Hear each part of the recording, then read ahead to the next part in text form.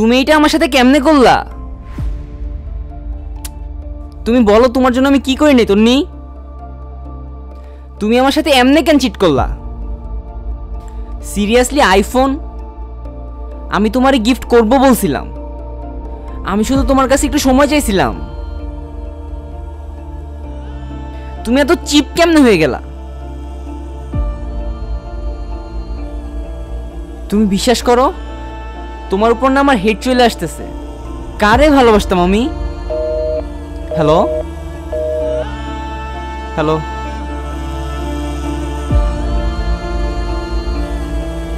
এই নম্বরটি এখন ব্যস্ত আছে। The number is busy now. এই নম্বরটি এখন ব্যস্ত আছে।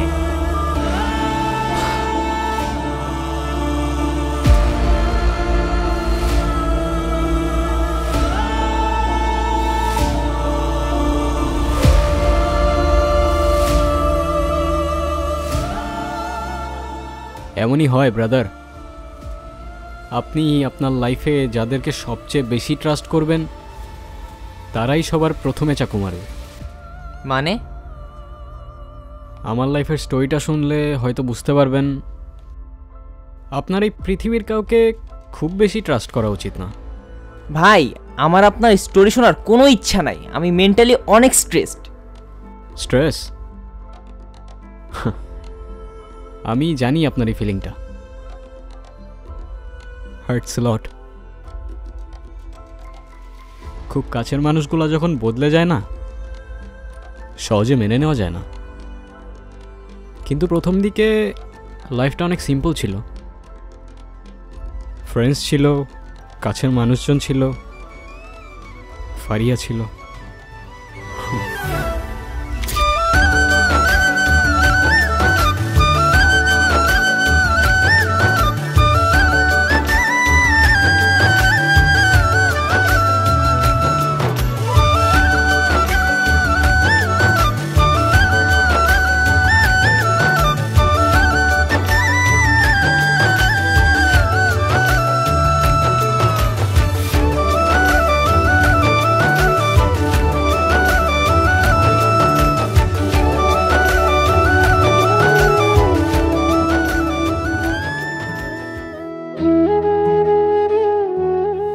চুপ করে থাকার জন্য দেখা করতে আসছো?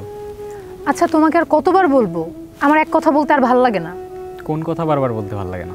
তুমি জানো না আমার ফ্যামিলি সম্পর্কে? তো তুমি ভালো করেই জানো, তাই না? হ্যাঁ জানি, জানবো না কেন? কি ঘোড়ার ডিম জানো তুমি? 2 দিন পর পর বিয়ের প্রপোজাল আসতেছে, আমি আর কত থামাইতে পারি?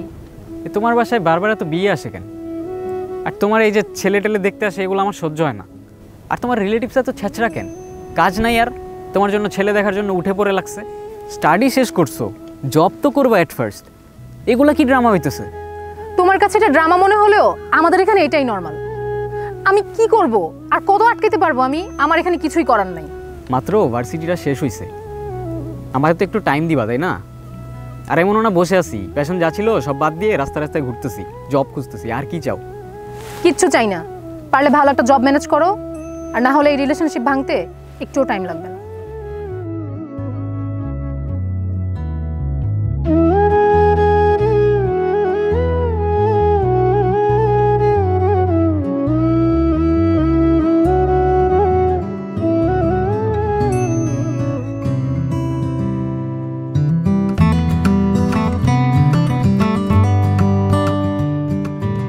কিরে, কই থেকে আসলি? আপেলটা দে। কিসের আপেল? পকেটে যেটা আছে দে। বাইরে ভাই, তুই একটা জিনিস, আজ পর্যন্ত কারোর দেখলাম না যে কিনা আপেলের ঘ্রাণ পর্যন্ত বোঝে। ধর। মন মেজাজ ভালো নাই কেন? কিসে? কি করতেছি লাইফে বল? ভার্সিটি শেষ হয়ে গেছে, এখন জব করব। জব কই? 4টা বছর প্রাইভেট ভার্সিটিতে কি শিখছি? তুই কি শিখছিস বল? আমাদের এই এডুকেশন সিস্টেমটা না জাস্ট ফাকড আপ ম্যান। তোর এই সিস্টেমের বিরুদ্ধে অভিযোগগুলো আর গেল না। কেন হবে আর কেমনে হবে? এই যে 7-8 লাখ টাকা দিয়ে প্রাইভেট ভার্সিটি শেষ করলাম, কি পাইলাম এন্ড অফ দ্য ডে? কি পাইলাম? সফটওয়্যার ইঞ্জিনিয়ারিং করতে আসছি ম্যান। আমার কি কোর্স করাইতেছে এগুলা? আর্ট অফ লিভিং, তারপরে সমাজ, স্ট্যাটিস্টিক্স, অ্যাকাউন্টিং, এগুলা কি? শুন, এগুলো তো সব ক্রেডিট কমপ্লিট করার জন্য দিছে, আর এগুলো তো সব উপর থেকে বাধ্যতামূলক করছে। আই ডোন্ট কেয়ার কে বাধ্যতামূলক করছে আর কোত্থেকে বাধ্যতামূলক করছে। আমার কোশ্চেন হচ্ছে আমি কেন প্র্যাকটিক্যাল কাজ শিখতে পারতেছি না, আমি স্কিল গেইন করতে পারতেছি না কেন? আমারে যখন প্রত্যেকটা ইন্টারভিউতে জিজ্ঞেস করে একটা জিনিস ক্রিয়েট করে দেখাও, আমি পারি না। কেমনে পারবো? আমি সফটওয়্যার ইঞ্জিনিয়ারিং শেষ করে ফেলছি, আমি সফটওয়্যার ইঞ্জিনিয়ারিংয়ের এসও পারি না। আরে সবই তো শিখতে হবে, তাই তো সব ধরনের কোর্স রাখছে। হ্যাঁ, ওই সব শেখার চক্করে যেটা শিখতে আসছি ওটাই শিখতে পারলাম না। আর বাসায় তো এগুলো বলতে পারি না, বাসায় যখন বলবো তখন আমি ভিলেন। এতগুলো টাকা কেন নষ্ট করলাম? আমি কি বুঝছিলাম আগে? মিডল ক্লাস ফ্যামিলি থেকে বিলং করি ম্যান। প্রত্যেকটা সেমিস্টারের জন্য টাকাগুলো কেমনে ম্যানেজ করে দিত আমি দেখছি, আর টাকাগুলো দেওয়ার সময় কেমনে ফাটতো তোরে বুঝাইতে পারবো না আমি। আচ্ছা আমি যাই ম্যান, ভালো লাগতেছে না। আবার সকাল সকাল ইন্টারভিউয়ের জন্য দৌড়াইতে হবে, না সারাদিন একটু শান্তি মতো নিঃশ্বাস নিতে পারি, না রাতে পিসফুলি ঘুমাইতে পারি। থাক তুই, যাই।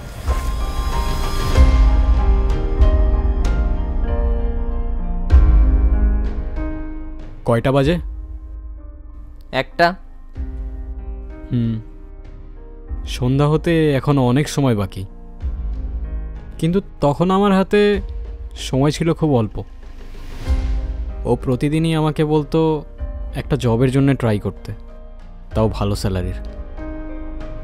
50-60 হাজারের নিচে তো ওর ফ্যামিলি সওদা করবে না। প্রতিদিন একটা করে মেন্টাল প্রেশার, কবে ফারিয়াকে আবার দেখতে আসে এই বুঝি আমার থেকে ওকে নিয়ে গেল। মনের মধ্যে সবসময় একটা ভয় কাজ করত, কারণ আর যাই হোক আপনি যাকে ভালোবাসেন তাকে অন্য কেউ টাচ করবে, এটা মেনে নেওয়া সত্যিই পসিবল হয় না। লাইফ কখন সবচেয়ে বেশি কমপ্লিকেটেড হয় জানেন? যখন আপনার চোখে হাজারটা স্বপ্ন, কিন্তু আপনি মিডল ক্লাস থেকে বিলং করেন, আর এটা একটা মিডল ক্লাস ছাড়া কেউ ফিল করতে পারবে না।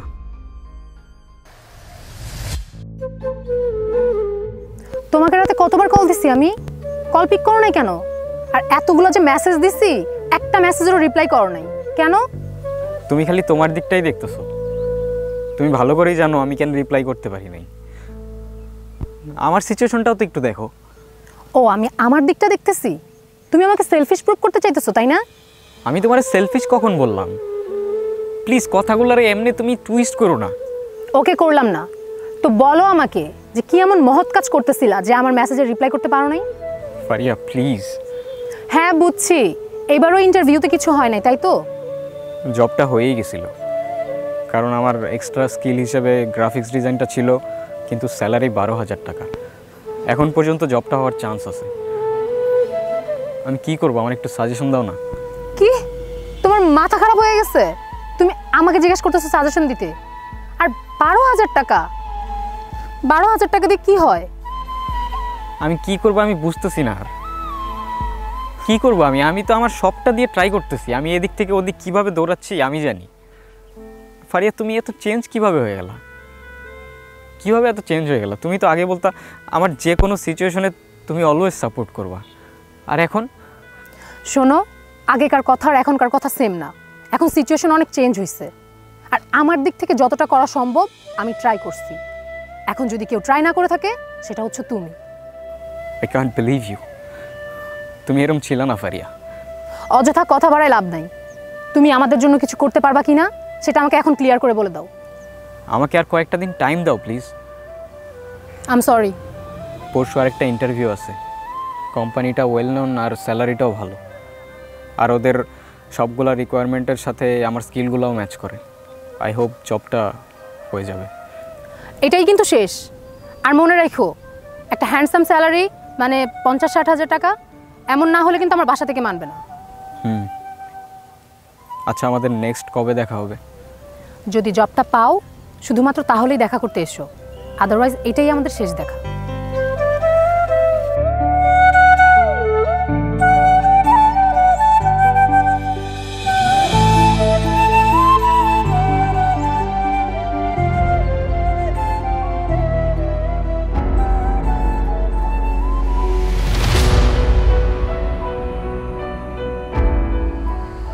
কিরে এতক্ষণ ধরে কি ভাবতেছস? তোর একটা কোশ্চেন করি, কর। মিডল ক্লাস লাইফটা এত কমপ্লিকেটেড কেন বলতো? জানি না। কারণটা আমিও জানি না, কিন্তু একটা জিনিস জানি, এই কমপ্লিকেটেড লাইফের একটাই সলিউশন, টাকা। শোন, তোর একটা কথা বলি, মানি ক্যানট বাই হ্যাপিনেস। তোর লাইফে এখন ওই সিচুয়েশনটা আসে নাই তো, এই জন্য বুঝতেছস না। শোন, তোর একটা কথা বলি, দিন শেষে টাকাই কাজে লাগে, আর আজকে না হয় কালকে টাকা তো তোরে কামাইতেই হবে। পকেটে নোট না থাকলে না কেউ পাশে থাকে না, এমনকি তোর কাছের মানুষটাও না। শোন, টাকার জন্য লাইফে যত স্ট্রাগল করতে হোক অলওয়েজ রেডি থাকিস, অলওয়েজ। এমনি এমনি আসে না ব্রো। আর কি জন্য বললি money can not by happiness? তোর এইসব ফিলোসফি তোর পকেটে রেখে this, R don't B A philosopher until you R rich.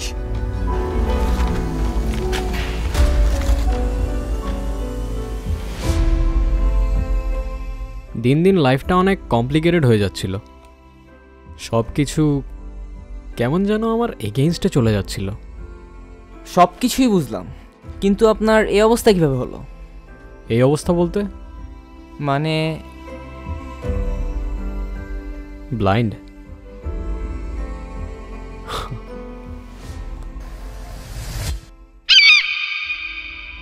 সেদিন ইন্টারভিউয়ের জন্যই যাচ্ছিলাম, মনের মধ্যে অনেক বড় একটা ভয় কাজ করতেছিল, কিন্তু ভয়টা ইন্টারভিউয়ের জন্য না, ফারিয়াকে হারানোর। প্রচুর কনফিউজ ছিলাম, বারবার সব কিছু গুগল থেকে রিক্যাপ করতেছিলাম, কিন্তু হঠাৎ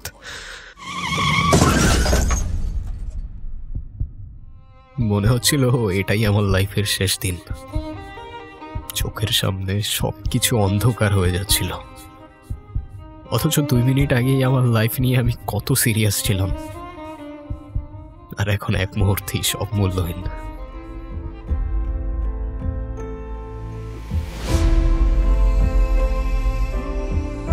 এরপর অনেকদিন ফারিয়ার সাথে দেখা হয়নি, কতদিন আমার সেন্স ছিল না আমার নিজেরও মনে নাই, আর যখন সেন্সে আসলাম তখন সব অন্ধকার। ভেবেছিলাম আমার এই অবস্থার কারণে হয়তো ফারিয়া একটু হলেও সিম্পাথি দেখাবে, কিন্তু আমি ভুল ছিলাম। নতুন করে ড্রামা করতেছো না? ব্লাইন্ড তুমি? অ্যাক্সিডেন্ট হয়েছে তোমার, ফ্রেন্ডের সাথে ট্যুর মেরে আসবা, আর সেটা লুকানোর জন্য এখন তুমি নতুন করে ড্রামা ক্রিয়েট করতেছো। আমি কখনো ইমাজিনও করি নাই আমার এই সিচুয়েশনটা তোমাকে এইভাবে এক্সপ্লেইন করতে হবে। কি সিচুয়েশন? দেখি তোমার কি সিচুয়েশন দেখি। আমার গ্লাসটা দাও প্লিজ, আমার এই দুনিয়ার আলো আর সহ্য হয় না, প্লিজ।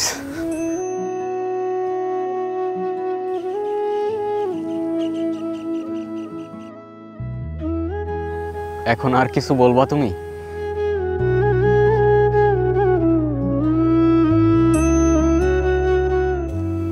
ফারিয়া, ফারিয়া,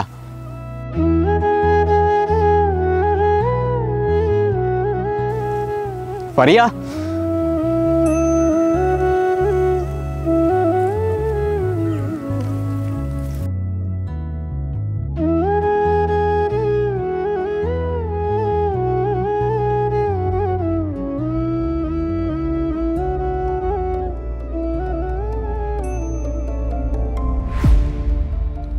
এরপর থেকে সব কিছু চেঞ্জ হতে শুরু করলো, সিচুয়েশনস আর সাথে মানুষগুলো।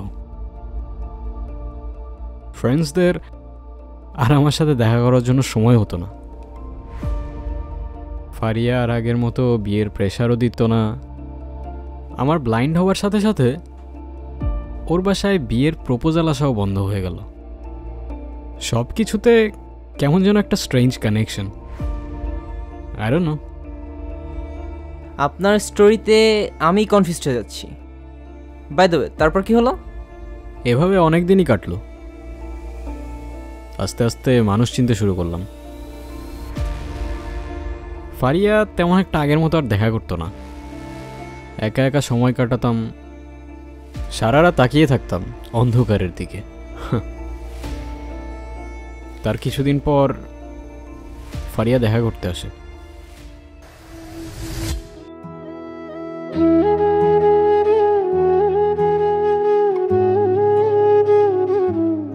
কি অবস্থা, কেমন আছো? তুমি বুঝলা কিভাবে আমি আসছি? তুমি আমাকে ইজিলি ভুলে যাইতে পারো, আমি পারি না। ভুললে এখানে তোমার সাথে দেখা করতে আসতাম না। আচ্ছা, তুমি এখন আমাকে এইভাবে ইগনোর কেন করো? আরে কই ইগনোর করি, বুঝো না বাসায় একটু কাজ থাকে তো এর জন্য আর কি, তেমন কিছু না। আচ্ছা,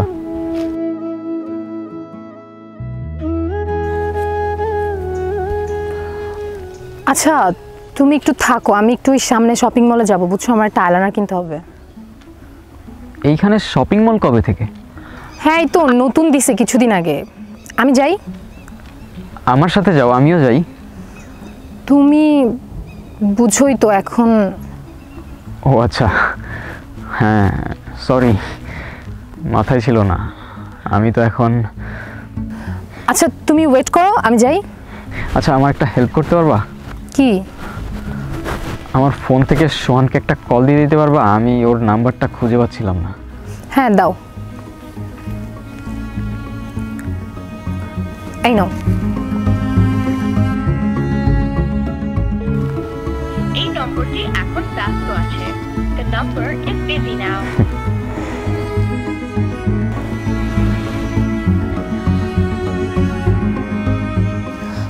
তুমি এখানে আসছো কেন? তুমি এখানে কেন? তোমার না বলছি ওর সাথে দেখা করবো না? তুমি কি আমার সাথে ডাবল গেম খেলতেছো? আমি কি চাইলেই না দেখা করতে পারি? আর হঠাৎ করে কেমনে কি করব আমি? আমি তো চাইতেছি ওর পিছু ছাড়াতে, পারতেছি বলো? ট্রাই করলেই পারো। মানে কিভাবে? তোমার কিচ্ছু করতে হবে না, আমি সব সেট করে রাখছি। জাস্ট তুমি আমার কথাগুলো শোনো, আমাকে ফলো করো। আচ্ছা ওয়েট।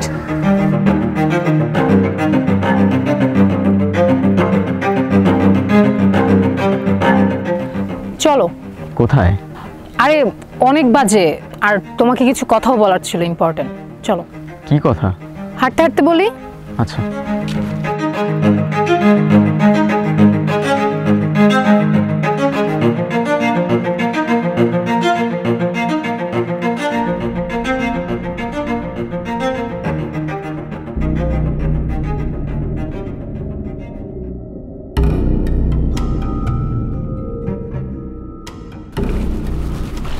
আচ্ছা, আমরা কোন রাস্তা দিয়ে যাচ্ছি? এই তো এখানে একটা নতুন রাস্তা হয়েছে, ওইটা দিয়ে যাচ্ছি। আচ্ছা, তুমি কি বলবা বলছিলা? হ্যাঁ হাঁটো বলতেছি।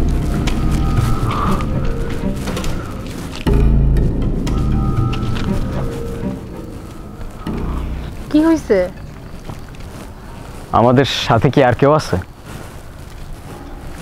আরে না, আমাদের সাথে আর কে থাকবে? আমি স্মেল পাচ্ছি। আরে কি বলতেছো তুমি? চলো না, কেউ নাই আমাদের সাথে। তুমি কি আমাকে ট্রাস্ট করো না? করি।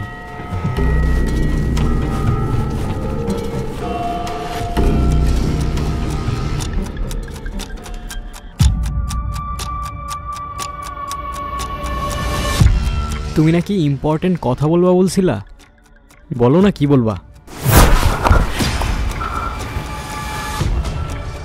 Faria, Faria,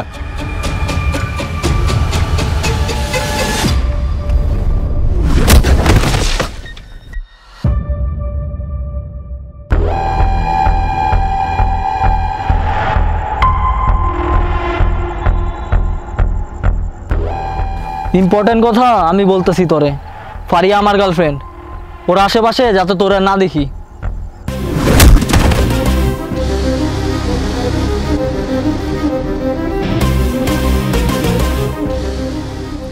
trust me brother,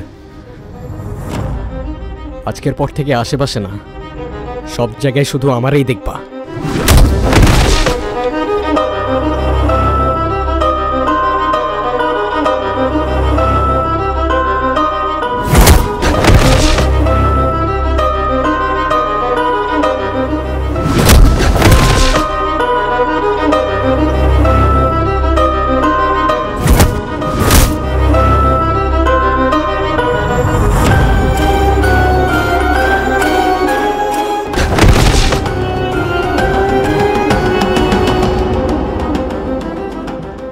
পারিয়া,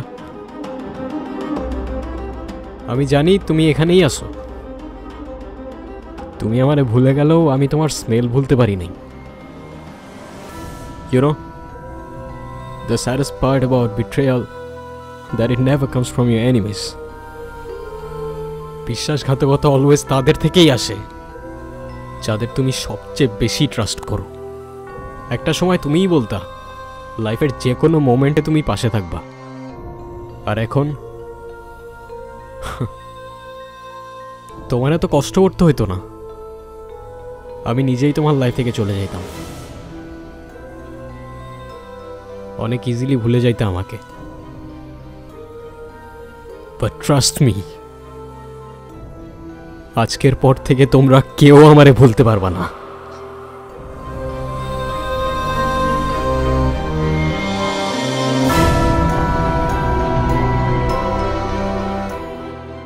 ওরা কেউ আপনাকে ভুলতে পারবে না কেন?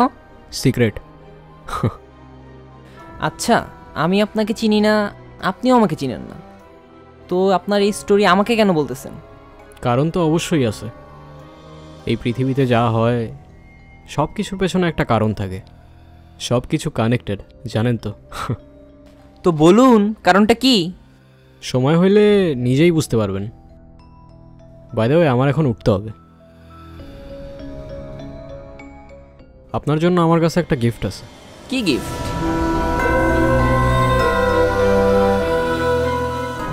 এইটা কি? আমি পারফিউম আর্টিস্ট। এটা আমার নিজের বানানো পারফিউম। এটা শুধু তাদের কাছেই থাকে যাদের আমার স্টোরিটা জানা থাকে। আপনি হয়তো আমাকে চেনেন না, বাট ট্রাস্ট মি, আজকের পর থেকে আপনি আমাকে ভুলতে পারবেন না।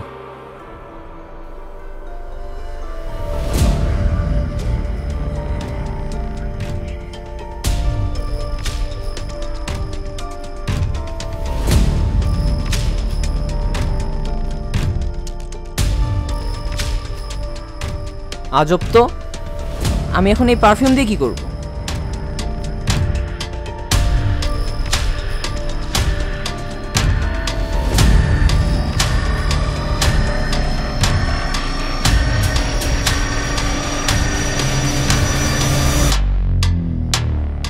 ইঁদুর ফাঁদে পা দিছে।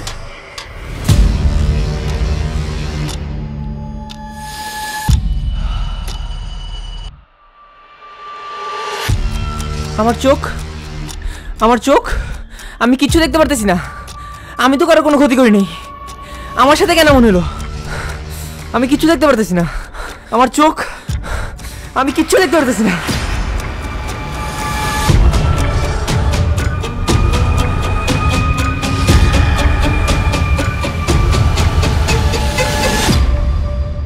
তোমার সাথে কেন এমন হইল? তুমি কি সত্যি কারো কোনো ক্ষতি করো নাই?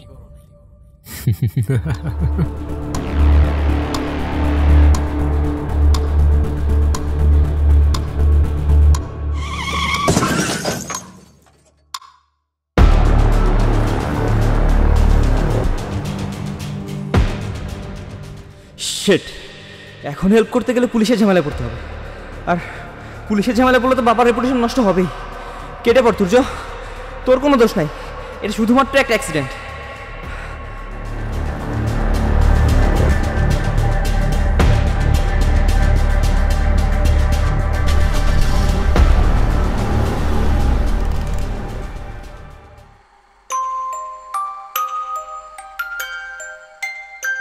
আমার বাবা ছিলেন ম্যাজিশিয়ান, সেই ছিল আমার ইন্সপিরেশন, আর তার থেকেই আমি জানি পারফিউম দিয়ে কত কিছু করা সম্ভব। কিন্তু আমার বাবা সবসময় বলতো, তোর পারফিউম ততদিন কাজ করবে না যতদিন তুই তোর পাওয়ার ইউজ করার কোনো কারণ খুঁজে না পাবি, আর যেদিন তুই পেয়ে যাবি তোকে আর কেউ আটকাতে পারবে না। এখন দেখো বাবা, তোমার ছেলেকে আজকে কেউই আটকাইতে পারে নাই।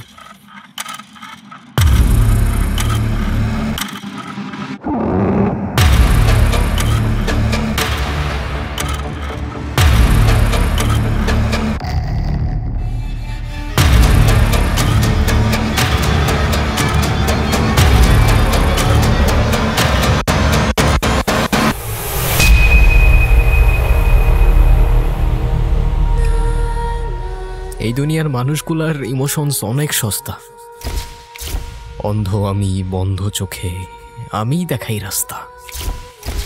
বস্তা পচা ক্যারেক্টারগুলো আমারে বারবার দেয় রিমাইন্ড, আমার চোখে অন্ধকার, তাই আমি ব্লাইন্ড।